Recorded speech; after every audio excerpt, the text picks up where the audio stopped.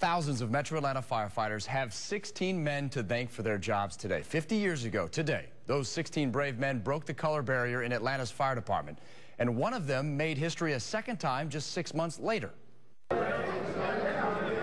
Station number 16 in Northwest Atlanta is a typical fire station right now, but it was not 50 years ago. April 1st, 1963, the first 16 African-American firefighters joined the Atlanta Fire Department at Station 16. Because from 1889, I'm told, until 1962, a black man couldn't even apply to be a firefighter in this city. William Collier was one of the original 16, as they're called. City Councilman Michael Julian Bond held this ceremony honoring that heroic day 50 years ago.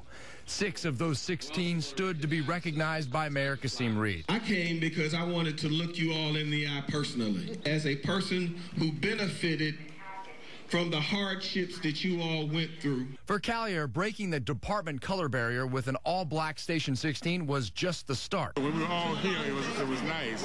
We knew if we went to another station, we have a lot we have to fight. So he and 4 others volunteered to move to Station 6, the first truly integrated Atlanta fire station. We met some discrimination, blatant discrimination.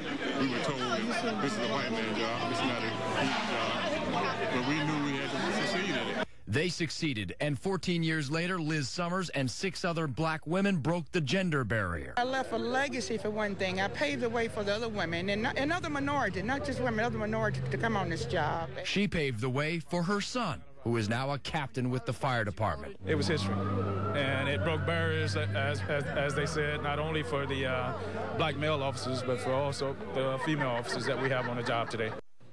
And get this, William Collier still volunteers every week at Station number 6.